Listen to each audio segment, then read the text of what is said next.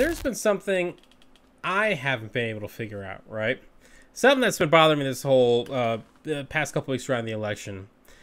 And maybe we can figure it out through this.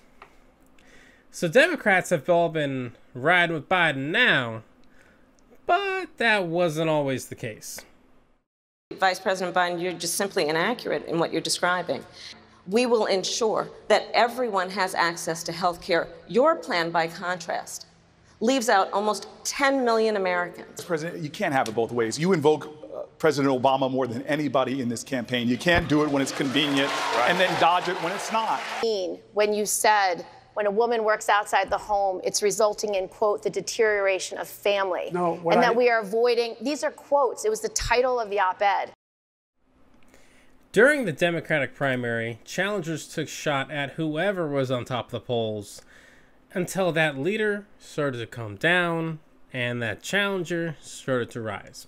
And Biden was no exception to this. And things started to really go bad for the former vice president after this. We begin with Bernie's big win. Senator Bernie Sanders taking the Nevada Democratic caucus. We have a projected winner tonight that's just in right now. ABC News reporting Bernie Sanders, according to the vote that has been reported by New Hampshire, he's the projected winner tonight. And so after the first couple states called their primaries, it all came down to South Carolina for Biden's campaign. And really, it came down to one Democratic congressman. Congressman Jim Clyburn had to make a choice. He could support the other Democrats who seemed to be taking away with the nomination, or he could save Biden's campaign. And here is what he chose to do. We know Joe, but most importantly, Joe knows us. That's right. Biden went on to win the Democratic nomination, with some help from maybe the party. But that's a whole nother story. Democrats then all came together, liberals, progressives, and moderates, to beat Trump. And they did, despite whatever his election kind of, all that stuff he's trying to spin about election fraud. Joe Biden did win the election. And, they did. And all Democrats and, everyone on the left all came together.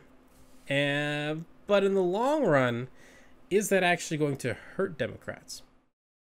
We keep making that mistake, this foolishness about you got to be this progressive or that progressive. That phrase, defund the police, cost Jamie Harrison tremendously. Now, I'm not saying it was the only problem. You sound kind of mad, Congressman. It sounds like you're blaming the more... Yes, that is Congressman Clyburn on Axios talking about how the party moving so far to the left, moving so progressive, may have hurt them in the long run. Now, he was very keen to not blame progressives, but he said that you have to be realistic in the district that you're in. And so, Democrats won the presidency. They lost seats in the House, and they're probably going to lose the Senate. So by not pushing back on some of the more progressive ideas like defund the police, Medicare for all, packing the court, and of course the big boogeyman there, socialism, did that ultimately end up costing Democrats in the long run? Because Biden will more than likely have a divided government to deal with, so a lot of his policy positions that he wants to go forward with probably aren't going to happen if Democrats take both Senate seats in Georgia. So a tremendous amount to unpack there. Start back at the primaries where we see Biden, under attack in the debates. He was always going to be, one of the guys to go after. We saw Bernie Sanders winning those races, and then, you see this enormous shift after that South Carolina primary. But, fact of the matter is there's more, votes there, in South Carolina. There's, greater electoral college value and greater popular vote value.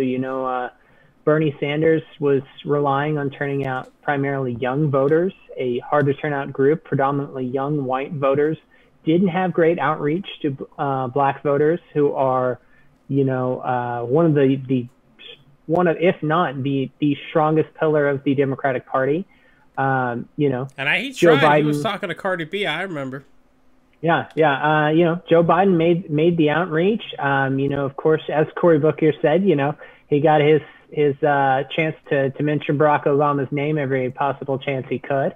But Biden is, he's a guy who's been in the party a long time. He's been in politics a long time. He got, Clyburn on his side, who people say, may just be the last true kingmaker in politics. And you don't get to be a kingmaker by being part of the progressive wing or part of the more right wing.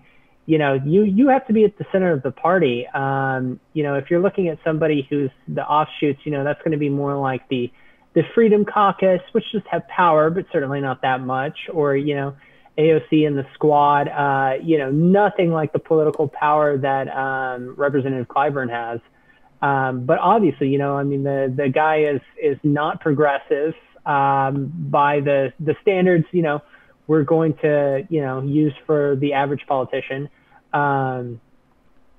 So, breaking all of that down, but I think when we talk about whether progressive policies cost Democrats in this election, and I think there's two ways to look at it. There's Representative Clyburn saying, the phrase defund the police hurt Jamie Harrison, stuff like that. People saying that horrible. They should have figured out a way to put that a little bit better. Right. I mean, that it's an unpopular slogan. Reform the police has a good ring to it. Yeah. But I think for a lot of people, it's, come in asking for $100, talk them down to $50 for something you paid for $25, I think that's where a lot of people start with the defund the police. You buy it at $25, you want to, you say, hey, you can buy it off of me for $100, but they talk you down to $50. They think they got a great deal. But in reality, you doubled what you made. So I think, if we're looking at just that, we're saying, did these more progressive ideas, did these more socialist ideas hurt Democrats who weren't running on them? That is going to be a very hard to answer question. But we are seeing, pushback to that. We are seeing people saying, well, I live in South Carolina. That's not what attack ads on Jamie Harrison focused on. A lot of them are saying, I don't think it cost him that much. They're saying that's not even what Republicans focused on attacking him for. And if we look the other half of this, if we look on who actually ran on those progressive ideas, for all of the Green New Deal supporters, who are running for office this time around, I think one lost and something like over 100 won re-election.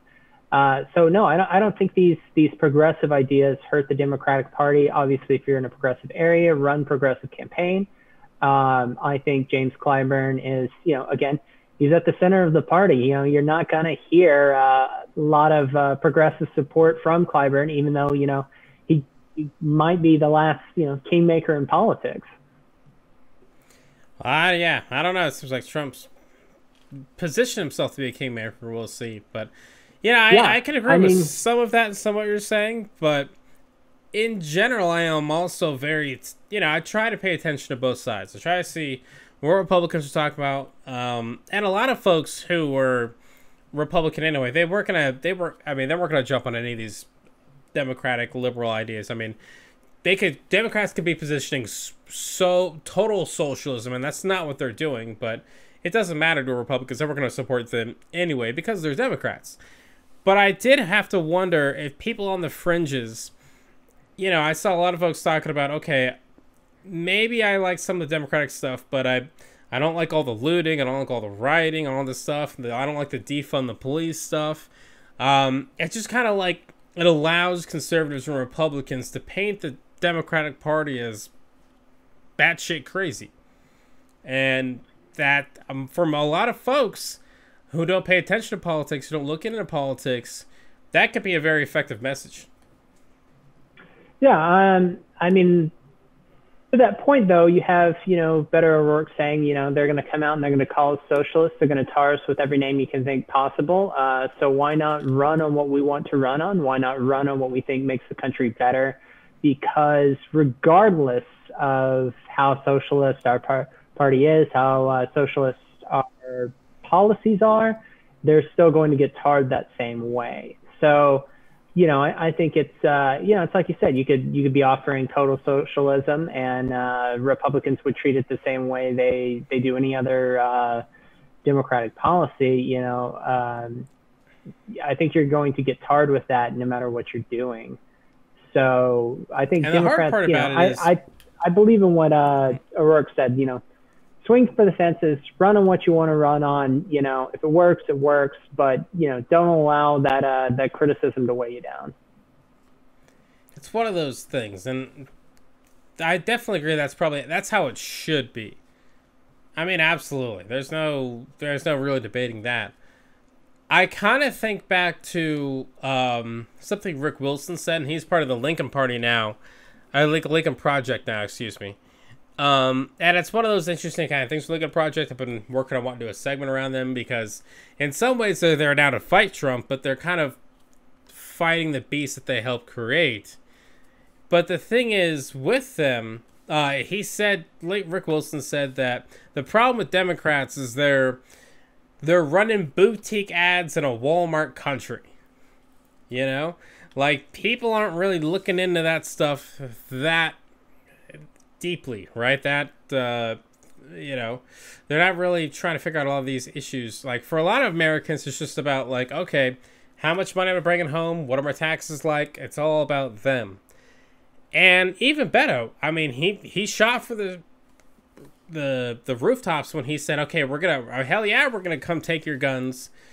And that kind of ended his political career. And so I'm definitely with the idea of that, like, okay, we should try to be all about our platform, all about our ideas, but practically, like, you have to understand, like, how is that gonna be a good message for the Democratic Party moving forward? Because it's hard to argue with the results now. I mean, there's the pandemic, there's Trump, there's the chaos of the last 4 years, and when it's all said and done, Democrats lost seats. So again, a lot to break down, but on the last point, I would say, they picked up a historic number of seats in the last election. They had, a blue wave, and again, this time I think we saw a blue wave, but we also saw a red wave at the same time. We saw a historic turnout for both parties. So I think a bit harder to quantify the results of this election.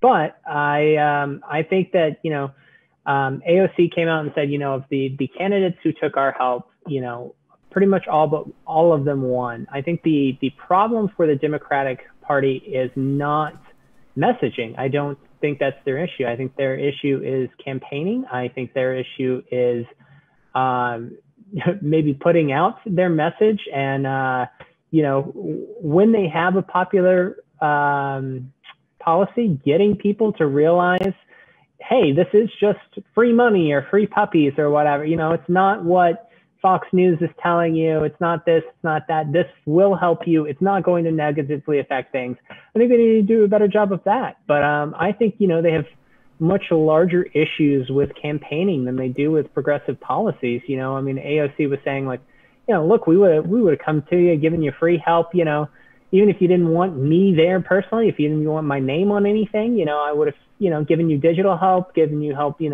knocking on doors. But if you're gonna turn down help, you're gonna turn down help. Also, with Beto, I don't think his political career is over by any means. We've seen a lot of talk about him in Texas, considering the guy wasn't running and Texas really wasn't that close in the end. But I think, he showed that during his run, that turning out Democratic voters helped him a whole lot more than trying to convert conservative-leaning independents did in Texas. Very similar to Karl Rove's strategy that formed the modern Republican Party of diverting away from independents and towards the base, focusing on turning out that base, turning out those numbers, getting people who don't vote to vote. You know, I mean, of course, that's how we got the Republican Party we have today. So I don't know how much we want to have Democrats try the same strategy. You know, things are pretty partisan as is. And then to your earliest point about the Lincoln Project, you know, him saying, you know, boutique messaging for a Walmart audience. You know, the results the Lincoln Project got in this election, again, very hard to quantify things, especially, you know, something like that in an election this large with such high turnout. But, you know, they got very, very little in the way of success of turning, you know, conservative leading independents towards Biden compared to the efforts of Stacey Abrams in Georgia, you know, turning Georgia blue since the first time since Clinton won Georgia. You know, much more effective getting those Democratic voters, you know, people who would vote Democrat to actually vote seems to be much more successful. Seems more like the Lincoln Project was trying to sell Cowboys jerseys in Philadelphia.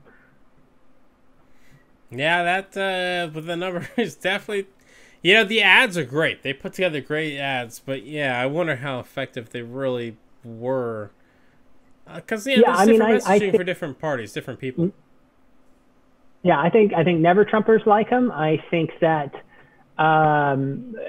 boomer Democrats who are going to vote Democrat no matter what liked him, but I don't think the ads did a very good job of convincing anybody to change their mind. I think it was more for the you know, the Twitter crowd, you know, the whole you know, inside baseball bunch. Yeah, it definitely you know, I like the ads they put together, but I just feel in this election people were voting for and they figured that out months and months and months ago. But I still can't help but feel like, okay, they chose Biden as president, but they were like, we're not sold enough on the Democratic Party to give them like full control. And that's a problem. Yeah. Yeah. And I think, you know, the Lincoln Project, now where does all that money they didn't spend go? You know, are we going to see them start funneling that into attacks on Biden in a couple of years from now, or in the world we live in a couple of months? You know, we'll have to kind of wait and see. Hey, what's going on, everyone? Thank you so much for watching Citizen Pete. I really appreciate it. If you haven't already, click that little subscribe button, maybe the like button, and hey, maybe just leave a comment. You know, I want to know what you're thinking. What do you think about all the politics, the news, and all the stuff that's going on in our country?